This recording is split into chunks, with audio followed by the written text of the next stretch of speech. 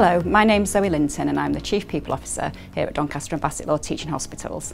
I've been here about a month now and I've had a really warm welcome from everybody that I've met across all of our sites, and I've been really impressed that the commitment that everybody shows to patient care has really shone through. So I'm really happy to have been here so far. I'm proud to be the Exec Director Lead for both People and OD, Organisational Development, and Education and Research, and I'm really passionate about everything to do with our people agenda, and what we do to support and develop our people has a direct impact on our delivery of outstanding patient care.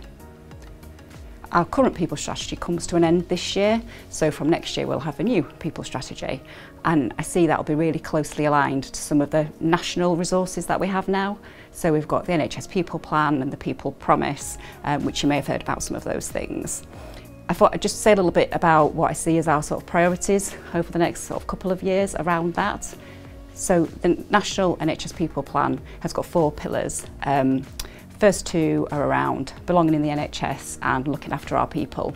So around this kind of area, health and wellbeing is really important for us here at the Trust. You know, it's been a tricky couple of years.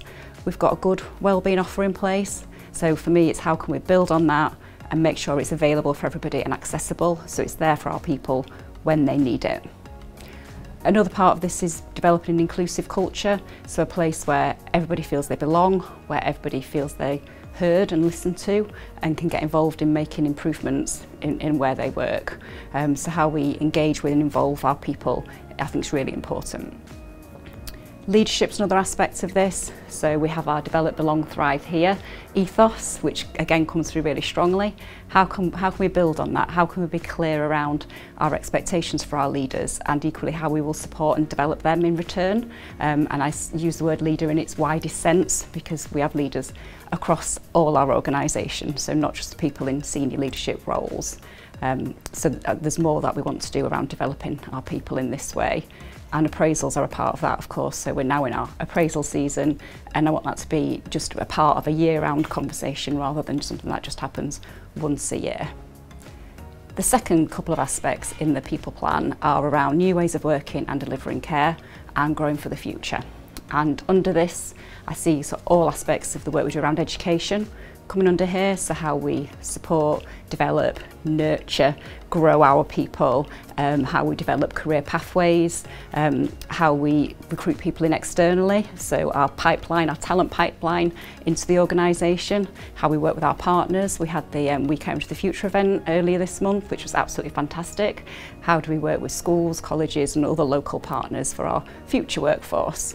And how do we make clear what our career opportunities are for people with us already?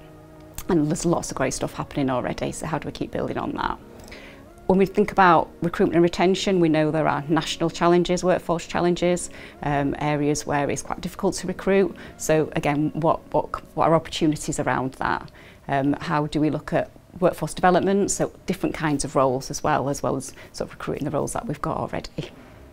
And research is a big part of this for me as well. So there's great things happening around research. So just this month we've launched the Baby D project, based on some learning we've taken from elsewhere. So lots of opportunities for innovation there too. Another thing that I think is important and brings us lots of opportunities is around system working. So this month we've had the formal establishment of the integrated care systems. Well, we've been sort of working in that way for a little while now, it's all official. And of course at Doncaster and Bassetlaw we are part of 2 ICSs, so with South Yorkshire and with Nottinghamshire. And for me that brings opportunities to work together again with our system partners across healthcare and other sectors. It's because there's strength in that collaboration, and how can we work together to see better opportunities for our people. So I think there's loads of great things going on, lots happening across the whole of the people agenda, and lots of great opportunities to keep building on the work that we do.